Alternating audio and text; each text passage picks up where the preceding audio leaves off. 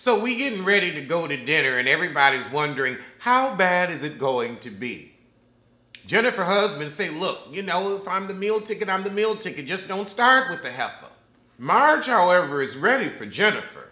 If she starts, I'm gonna finish it. Oh, so because of the vibe, they can't sit together. We got a men's table and a women's table. The guys are like, oh, we can eat in peace. Melissa said, y'all could have sent us some drinks. Joe said, you're independent now. It's your money anyway. Oh, God. Teresa, okay, Joe, are you just trying to get your moment? Because you give me Penelope Thomas Bailey tea. Are you just trying to get a moment? Do you need a moment, in the words of Jackie Tacky Pissy Christie? Not only did they tell you it was fake, but by this point you'd seen the episode, so you know it was fake. But you still gonna say there must be some nugget of truth. Melissa ain't flirting with nobody but your short butt. Oh, Lord. Frank Catania is hammered because he went from white to beet red. I mean beet red, like he is red as this sweater. Almost purple. Is he okay? Look like King Joffrey at his wedding. So now we get to talk about marriages and advice. Jackie gonna pipe up, don't let him curse at you. And Marge, oh, so you think Joe should leave me because I cursed at him? Jennifer, staying quiet would have been fabulous. But Marge, why feed the beast? I would let that moment slide right on by. At the guys' table, Joe's telling Joe, I wouldn't let my wife treat me that way. She hard on you. You're no stranger to meanness, Margaret. To say my man is my meal ticket was mean. I mean, if the heifer want to be a housewife, that's her prerogative. She got 5 kids, it's her prerogative. And honestly, it would be too expensive for anybody else to take care of them, so yeah. So now Jen's taken Marge's story about sleeping with her boss back in the 60s and made it seem like Marge was going after him and was interested just because Marge said it wasn't a full-on assault, but it was still someone in a position of power over her. Coercion. Coercion is the word. And Marge says, I think you have a perception problem. The guys are trying to get the girls out because they're like, okay, this is about to go left. Now we're on our way home from the restaurant. Joe and Melissa are getting into it in the car and they should know better. Oh, Joe is drunky, boo. He ain't no bigger than a minute. He always taking shots. Oh God, we still doing this dang Melissa's got a job and Joe can't take it plotline, really? Ha! Girl, you wanted that man-child, now you gotta deal with him. No, he ain't never gonna grow up. But I don't buy this. It doesn't gel, it doesn't wash, it doesn't read. Y'all keep having this same little argument to stay on the show. Joe wants to be loved. Be sensitive. Are y'all buying this, or does it, am I the only one that thinks this is just for the show? I think they went through this and now they're just like, we're just gonna keep rehashing and it's Bravo, it's what they do. So I feel like they didn't already work this crap out and she making too much money for him to be whining like this. The devil has gotten into Melissa's soul. Can we get back to Teresa throwing things, please? That's why we watch. So the next morning, Joe checking in on Joe and the girls are checking in on Melissa and their fraudulent marriage issues. So Joe comes in and apologizes for ruining the night, if I ruined the night. You totally ruined the night. That was Jennifer's job. But you had to Penelope Thomas Bailey the moment. So they table their crap till later and we get ready for the boat ride. Teresa's gonna say, I put on lemons. Does anyone want to suck my lemons? Well, you know, lemon is a proper word for what you have. Small, hard, sour, and bitter. So we took our quick little boat ride to lunch and Joe announces that him and Melissa had sex, so apparently they're okay. Thank you for letting us know. I didn't care. God, we're at lunch still talking about Joe and Melissa's marriage? Still? Okay, so who Joe on the phone with? We saw him say he was gonna call somebody back in 20 minutes and now his phone ringing at the table and Melissa looking at it. It seems to be staged. So Dolores tells Joe, don't waste the best years of your life worrying about stuff that doesn't matter. And Black Dolores, that was some great advice. But Joe, why don't you just cut your phone off? Who keeps calling? Melissa's like, y'all are trying to punk me. It smells fishy. And not just because they're at a seafood joint. It was all a ruse. Just like this whole fake fight. Oh my God. Nono was cute back in the day. Oh, this is a nice party. And we ended with the nice memorial, so let's get on to the next episode. So we open with Jennifer dealing with her parents' crap.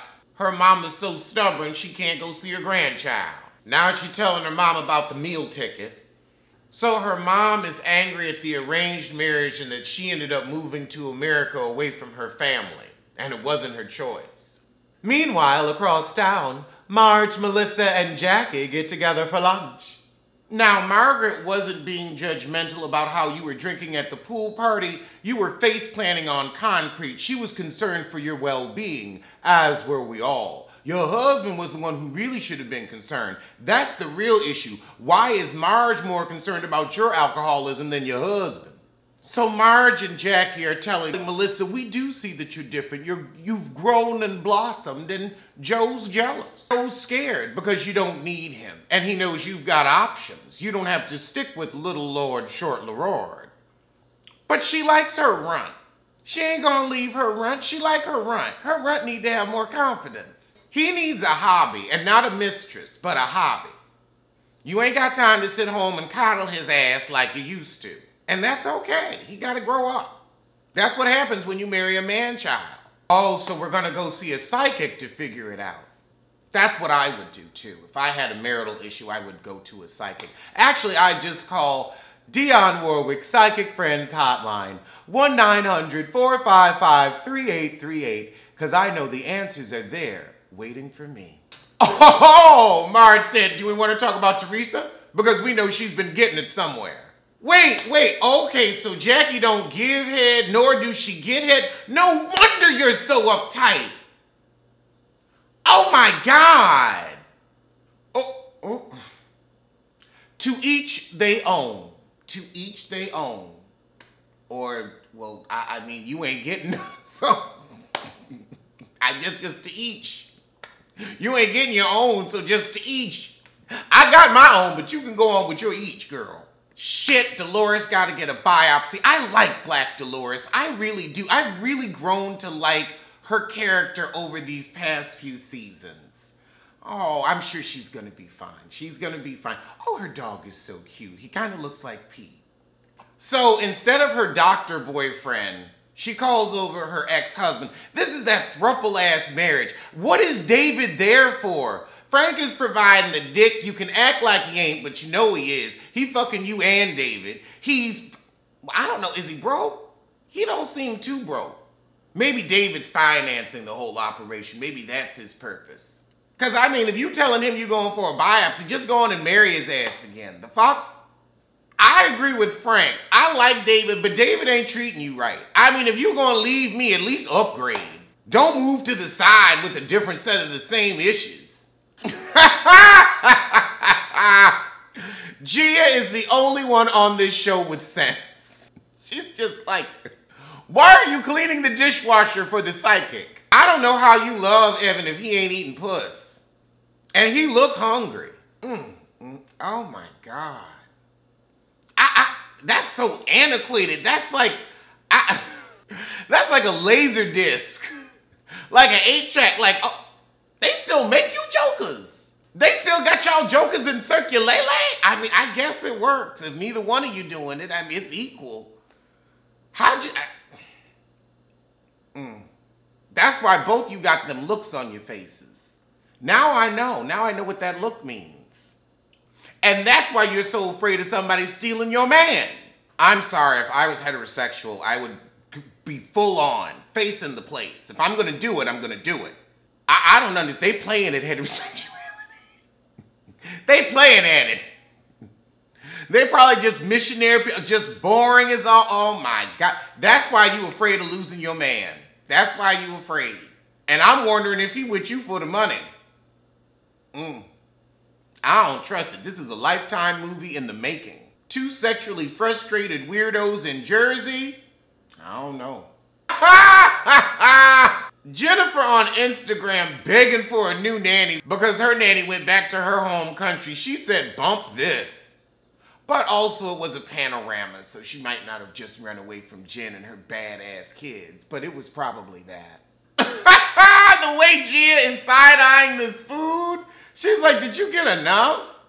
That ain't enough. Y'all have to be eating and drinking. Gia needs her own show. That heifer had to grow up fast with that crazy mama. Okay, so she's a medium who gets information from the spirit guides, not a psychic who can just see things that are coming. So before the reading, we're all hanging out in the kitchen, and now we're talking about Jennifer begging for that nanny. Melissa said she should just put down the Instagram. She should. I have to agree with Melissa, she should. That's great, I'm here, doing laundry in the building, ba ba ba ba ba. Laundry in the building, ba ba ba ba ba. Getting clothes clean with it, I'm so mean with it. Laundry in the building today.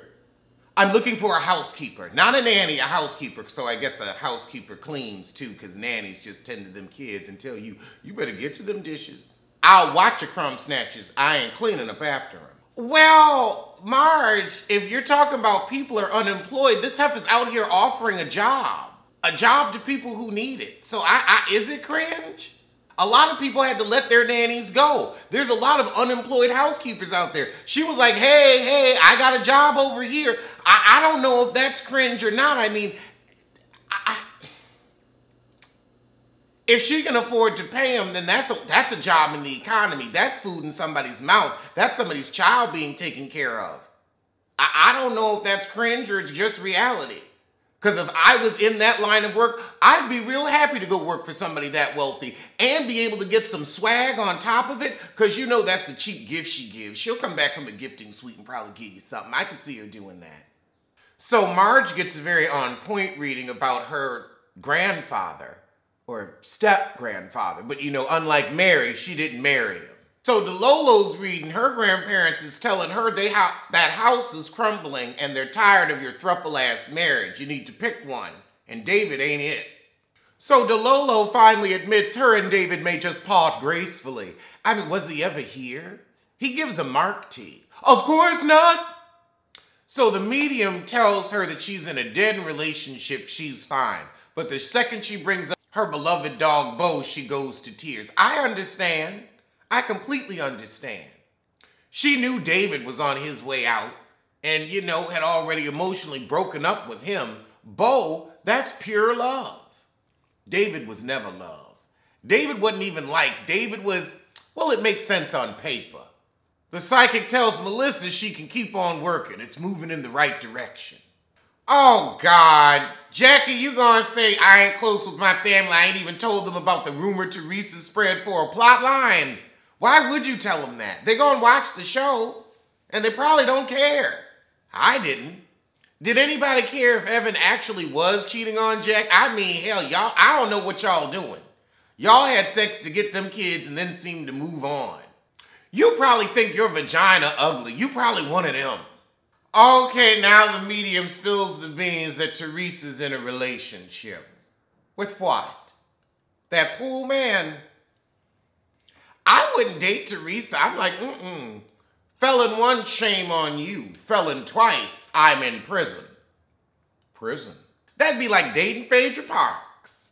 Jackie and her boring family? Oh, fast forward. And best fiends. Oh, God. Joe and Melissa on a date trying to patch up their marriage from this fake argument. More fast forward, more best fiends. Girl, these was 2 nothing-ass episodes. Oh, God. Jennifer, why are you being messy? Now, if you want to be supportive to your mama, why are you doing this in front of your dad? Why? Pull your mama to the side and tell her that, and then sit both of them down and have a real conversation with them. But don't just spring this on them, because now he's like, I didn't do that. And he looked like he got about 10 minutes left. Girl, you started a fight between them two. Bill is so over it. Bill is looking at her like, why did you do this now? I was really gonna try to enjoy this breakfast. Child, now the granddaughter crying. She wishes her mom could just let it go. That's her whole life. Her whole life is gone. The best year gone, kaput, poi. Yeah, it's gonna be hard to just let that go. I just didn't think you needed to do this in front of your daughter. But you know, you message in. All right, well, that was the shit. And I mean shit.